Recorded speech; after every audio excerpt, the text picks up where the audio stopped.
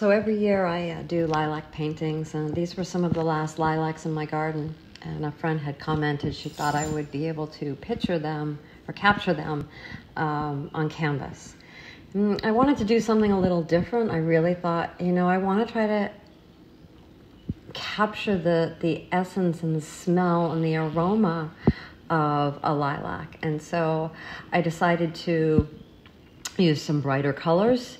I decided to not stir some of the colors so that when I put them on, you can see how this bright pink is popping out. And although that may not be sort of true to the lilac, I do think it's so important to know that when you look at a flower, there are so many nuances of colors and shades and tones. And in rolling this out and sort of letting it tilt and dry and then crack with some of the different types of paint, I think it really lends to capturing the scent, those nuances and layers of what an aroma may be.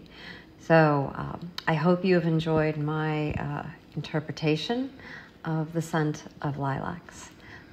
It, as always, was a blast to create. Thanks.